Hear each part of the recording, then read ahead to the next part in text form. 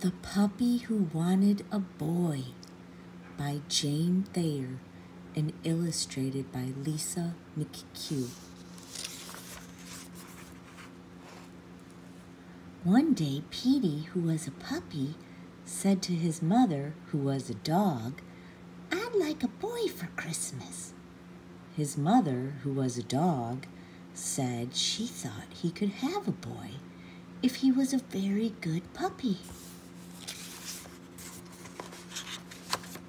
So, the day before Christmas, Petey's mother asked, "Have you been a very good puppy?" "Oh, yes," said Petey. "I didn't frighten the cat." "You didn't?" asked Petey's mother. "Well, I just frightened her a little," said Petey. "And I didn't chew any shoes." "Not any?" said his mother. "Just a teeny weeny chew," said Petey. "And I remembered, well, almost always remembered, to bark when I wanted to go out." "All right," said his mother. "I think you've been good for such a little dog. I will go out and get you a boy for Christmas." But when Petey's mother came back, she looked very worried. "How would you like a soft white rabbit with pink ears for Christmas?" she said to Petey. "No, thanks," said Petey. "Don't you want a lovely canary?" "I'd like a boy," said Petey. "How about some guppies?" said Petey's mother. "I just want a boy," said Petey. "Petey," said his mother at last, "there are no boys to be found." "No boys?" cried Petey. "Not one could I find. They're terribly short of boys this year." Petey thought he couldn't stand it if he didn't have a boy. Finally, his mother said, "Oh, there now. There must be a boy somewhere. Perhaps you could find some dog who would give his boy away." "Do you think I could?" asked Petey. "Well, it wouldn't hurt to try," said his mother. So Petey started off. It wasn't long before he saw a collie racing with a boy on a bicycle. Petey trembled with joy. "If I had a boy on a bicycle," said Petey to himself, "I could run like anything. I'll take a little run right now, and I'll ask the collie politely if he'll give his boy away." So Petey leaped after the bicycle. He called out to the collie, "Excuse me, do you want to give your boy away?"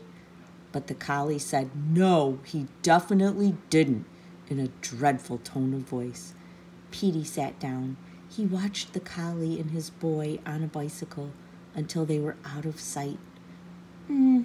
I didn't really want a boy on a bicycle anyway," said Petey. After a while, he saw a setter playing ball with a boy. Petey was delighted. "If I had a boy to play ball with," said Petey, "I'd catch the ball smack in my mouth. I'd like to catch the ball now." But he remembered how cross the collie had been, so he sat down on the sidewalk and called out politely, "Excuse me, do you want to give your boy away?" But the setter said no, he definitely didn't, in a terrifying tone of voice. "Oh, well," said Petey, trotting off, "I don't think playing ball is so much fun." Soon, Petey came to a bulldog sitting in a car with a boy. Petey was pleased, for he was getting a little tired from so much walking. "If I had a boy in a car," said Petey, "I'd laugh at walking dogs. I'd like a ride right now." So he called out loudly, but very politely, "Excuse me, do you want to give your boy away?" But the bulldog said no, he definitely didn't, and he growled in Petey's face. "Uh-oh," said Petey. He hurried behind a house and stayed there until he saw the bulldog and his boy drive away. "Well, who wants to go riding in a car? Not me," said Petey, coming out from behind the house. He thought he would just rest a while, though. He had come a long way for such a little dog. He was limping a bit when he started off again. After a while, he met a Scotty walking with his boy and carrying a package in his mouth. Now that is a good kind of boy, said Petey. If I had a boy to take walks with and carry packages for, there might be some dog biscuits or cookies in the package. I would like a cookie right now. He hadn't had any lunch, but he remembered how cross the collie and the setter and the bulldog had been. So he stayed across the street and shouted at the top of his lungs, but polite as he could be, "Excuse me, do you want to give your boy away?" The Scotty had his mouth full with the package, but he managed to say, "No, he definitely didn't," and he showed his sharp teeth to Petey.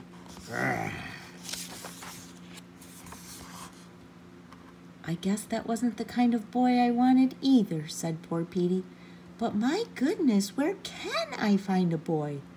Well, Petey trotted on, but he couldn't find a single dog who would give his boy away. Petey's ears began to droop. His tail grew limp. His little legs were very tired. My mother was right, he thought. There isn't a boy to be found. Just as it was getting dark, he came to a large building on the very edge of town. Petey was walking by slowly when he saw a sign, "Home for Boys." Maybe I could find a boy here, said Petey to himself. These boys have no parents and no dog to take care of them either. He padded slowly up the walk of the home. He was so tired he could hardly lift his little paws. Then Petey stopped. He listened. He could hear music. He looked through the window. He saw a lighted Christmas tree and children singing carols.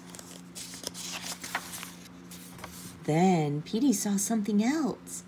On the front steps of the building, all by himself, sat a boy. He was not a very big boy, and he looked lonely. Petey gave a glad little cry. He forgot about being tired. He leaped up and landed in the boy's lap. Sniff, sniff, went Petey's little nose. Wag, wag, went Petey's tail. He kissed the little boy with his warm, wet tongue. How glad the boy was to see Petey. He put both his arms around the little dog and hugged him tight.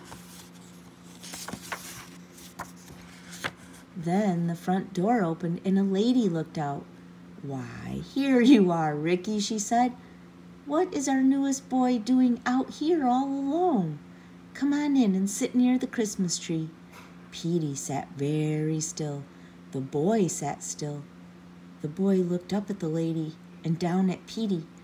Petey began to tremble. Would the boy go in and leave him? "I'm not alone," said the boy. "I've got a puppy." "A puppy?" The lady came out and looked at Petey in surprise. "Can he come too?" said the boy. "Why," said the lady, "you're a nice little dog. Wherever did you come from? Yes, bring him in." "Come on, puppy," cried the boy. In they scampered. A crowd of boys was playing around the Christmas tree. They rushed at Petey. They picked him up and petted him. Petey wagged his tail. He wagged his fat little body. He frisked about and licked every one of the boys. "Can we keep him?" said one. "Can we give him some supper?" said another. "Can we fix him a nice warm bed?" said a third. "We will give him some supper and a nice warm bed," said the lady. "And tomorrow we will find his mother and see if she'll let him stay."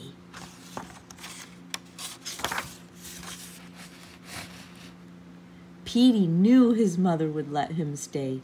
She knew how much he wanted a boy. "But won't she be surprised," said Petey to himself with a happy little grin, "when I tell her I got 50 boys for Christmas."